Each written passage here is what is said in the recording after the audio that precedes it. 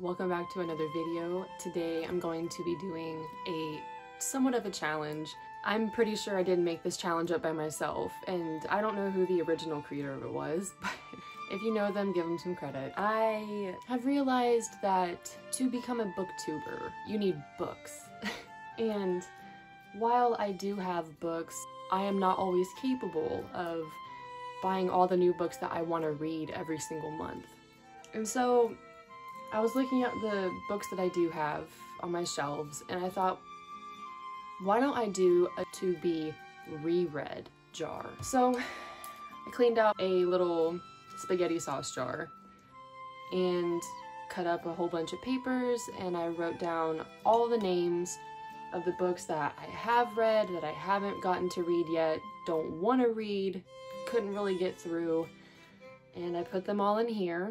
So this is gonna be just like a little side quest TBR, I guess, until I can get some new books. I really hope that this goes well. I hope I don't get stuck with a book that I really just don't want to read.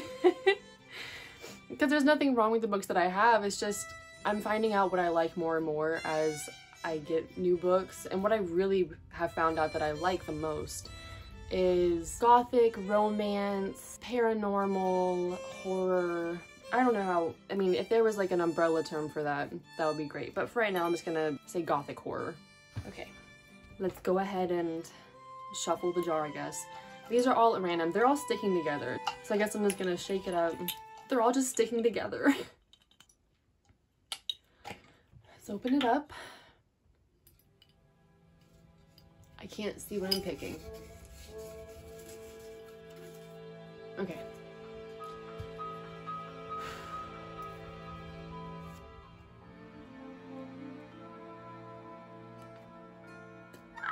Oh my god.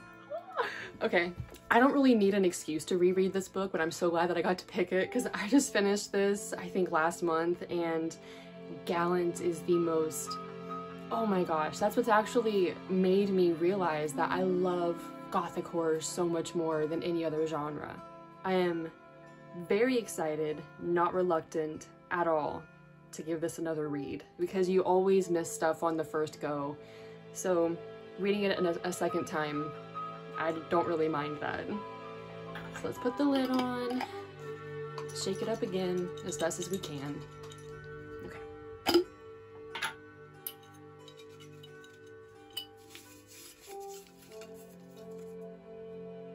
Huh! Okay. This is a book by, it's actually a graphic novel by Art Spiegelman. This is one of the first books that my school sent to me to read, and I don't think it was never for an assignment or a review or like an analysis or anything, but I would say that Maus is the most heart-wrenching graphic novel book I have ever read. It's about World War II. It's about everything that happened with concentration camps, and you get to see it from the perspective of an older gentleman who lived through it, and his son Art interviews him and makes a collection of the stories that he tells him of having to survive through all of those years. And it's very traumatic, it is very sad, very informative, and honestly a masterpiece. Everyone should read that one, I'm just saying. So let's close it up again. Maybe I'll just pick 3, I don't know, it depends on what this next one is. So let's see what we got. This one.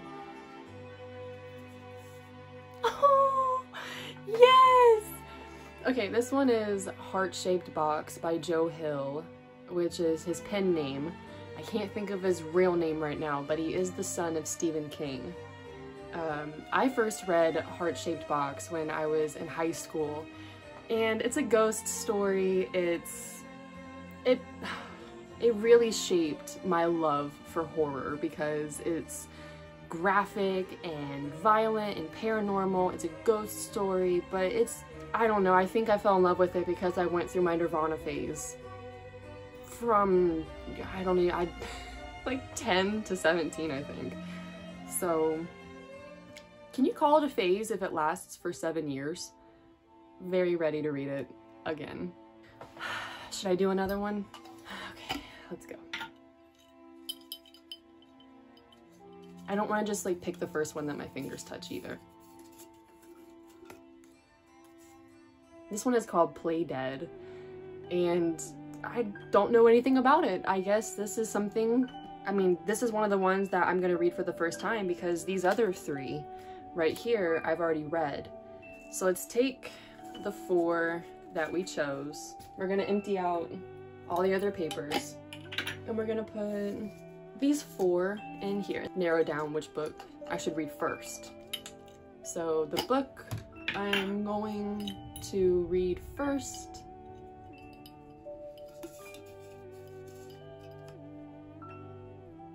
is Heart-Shaped Box.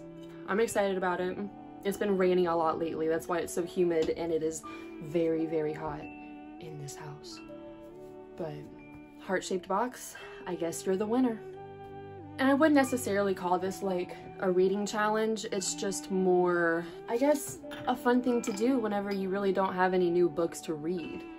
Granted, there are books in here that I haven't read, but they're not ones that I would actually like pick out first, because most of them have the same kind of plot. Oh my god. So these are the 4 books. The first one is Mouse. There's just certain things about it that make it so involving and emotion-provoking. I think that this is just a really heartfelt and very sad story. It's so informative to see what they had to go through personally. I hope you give it a read. And then we have Gallant by V.E. Schwab, one of my favorite books. This has become one of my favorites. I don't think I'll let anybody borrow it because I would just be so torn up inside if something happened to it. I'm glad to give that another read. Play Dead. I don't know anything about it. Let's read it. Theirs was a marriage made in tabloid heaven, but no sooner had supermodel Laura Ayres and Celtic star David Baskin said, "I do," than tragedy struck.